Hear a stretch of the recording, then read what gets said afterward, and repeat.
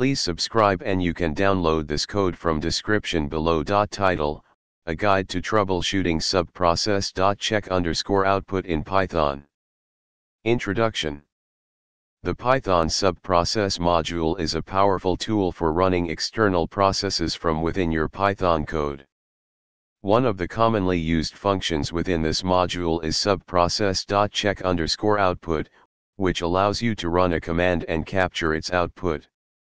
However, there might be situations where you encounter issues while using subprocess. Check_output.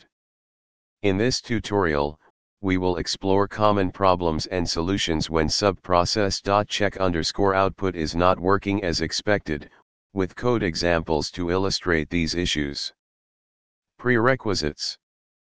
Before proceeding with this tutorial, make sure you have a basic understanding of Python and how to use the subprocess module. Command not found. Command requires shell. Error output handling. Encoding issues. Conclusion. The subprocess. Check_output function is a valuable tool for running external commands from within Python. When it's not working as expected, troubleshooting the issues is crucial.